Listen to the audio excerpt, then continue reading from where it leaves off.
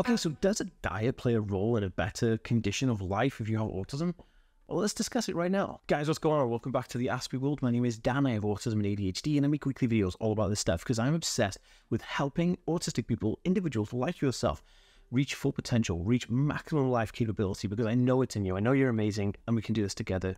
You are awesome. That being said, if you want to come along for this journey with me and be part of this movement, you can do by clicking the subscription button down below, by clicking that notification bell. If you click that, then you'll be notified every time I upload a video, which I do quite often. And actually, if you follow me on social media, you'll see 4 videos a day from me, because I'm just obsessed with wanting to help people. Guys, this whole idea of diet is quite a controversial one. You hear some kind of people saying like, oh, you know, the gluten-free diet helps people with autism overcome some issues and all this kind of stuff. And what I do believe that gluten intolerance is, you know, can create a difficult life for anybody, not just someone on the autism spectrum. I don't believe it's the sole way to overcome issues or help manage issues on the autism spectrum. However, what I will say though, is that because autistic individuals have such fast-paced brains and their minds going 1,000 miles an hour, they're burning through calories like nobody's business, and they're chasing dopamine constantly, which means that fizzy drinks, high caffeinated drinks, and candy and soda pop and stuff like pizza and junk food, like all these things are dopamine rich, right? And so they're going to create a dopamine high for anybody who's chasing those, and so autistic people are, you know, susceptible to that. Now, if I were to say that the chicken nugget should be the international symbol for autism, then everyone would be agreeing right now. Give this video a thumbs up if you agree that the chicken nugget is kind of like the symbol of autism. But unfortunately, chicken nugget isn't very varied in nutrients. It's not very high in anything other than protein and fats. So this leads me to the role of diet in autism.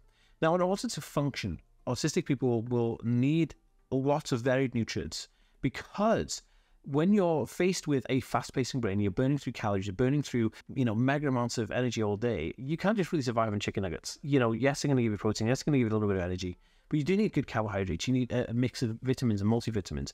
Now, the best way to do this, obviously, is to have a varied diet, because then it keep your brain at maximum function, keep your brain at maximum efficiency, and the autism brain is a delicate, perfect, amazing thing.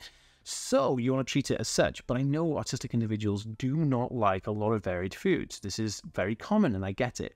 So what did I do to change this? Now, I'm just like any other, you know, autistic individual. If I could just eat chicken nuggets for the rest of my life, that would be the same. Even though I'm vegan, I'd still eat vegan chicken nuggets, right? However, I decided to add in smoothies to my diet, because I like fruit juices. I like kind of fruit in general. I like sweet tasting things. So if you can have a smoothie that tastes like a milkshake every day, you win, because you can get as much nutrients in that as possible. They can jam packed full of all good healthy stuff. I actually prefer green juices now, because they look green, but they taste like tropical juice, because you can just put in like lemons and pineapples and apples and berries and stuff in it.